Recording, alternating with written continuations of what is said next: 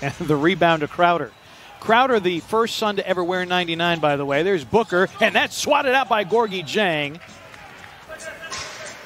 I mean, it's one of those situations where Gorgui Dieng is back there as a rim protector, and he was trying to bait Dillon into that third foul call right there, so it's good for Dillon to show some restraint. Lob for Clark. Yes. He'll take a lot of threes, but he certainly is capable of it. As you see the lob right here from half court to Ja Morant with the finish from Brandon Clark. Energy finds the ball. To shoot, Kyle trying to swipe at it, knock it away, but does force the miss. Rebound to Tillman.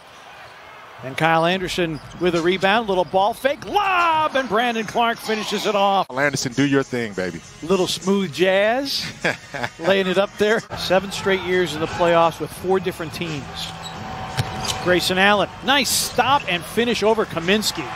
No fast break points for Phoenix in that quarter. Also said we got to stop turning the ball over. Only 3 in that quarter. Lob for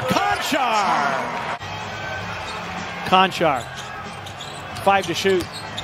Goes baseline, finds Bain for 3. Yes, sir! Big time make by the Lillard went large. 35, I believe, but not enough. Brandon Clark lobs for Xavier Tillman.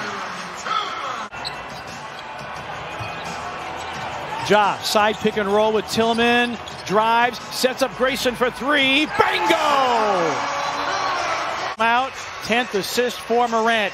He's got the double-double, and the Grizzlies have the lead, 101-98.